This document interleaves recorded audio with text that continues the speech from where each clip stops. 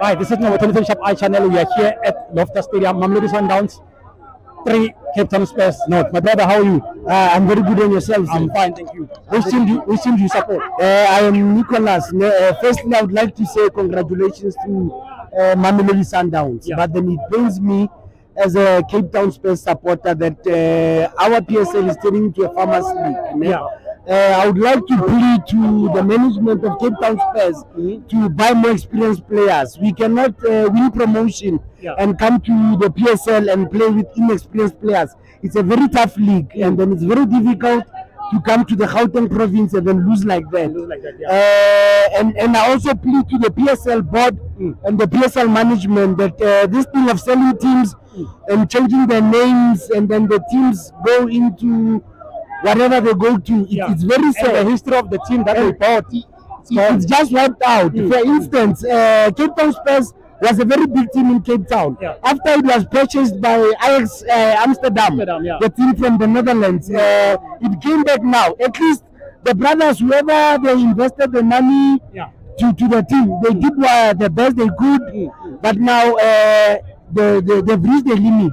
They can't take it forward. So now this is where we need sponsors. Now we need like cash injection so that we can get proper experienced players to take the team forward, because now the team is struggling. The PSL is turning into a farmers league. Look at what's happening. Sundowns is winning every league. This is like the 11th game one.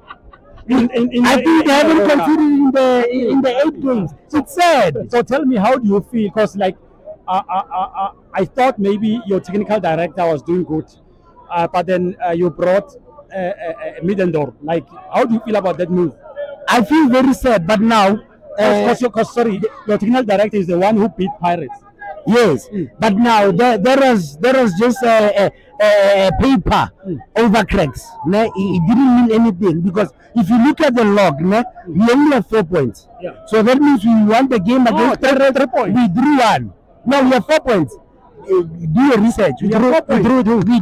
I can't confirm, but we drew 1 and then we won 1 against Pirates. We only have 4 points. Google it, No.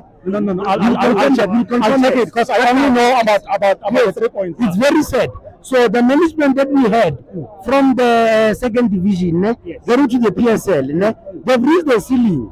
We need to get like experienced players, experienced coaches, experienced board, so that we can take the team forward, because we are not talking about any team. This is an historical team.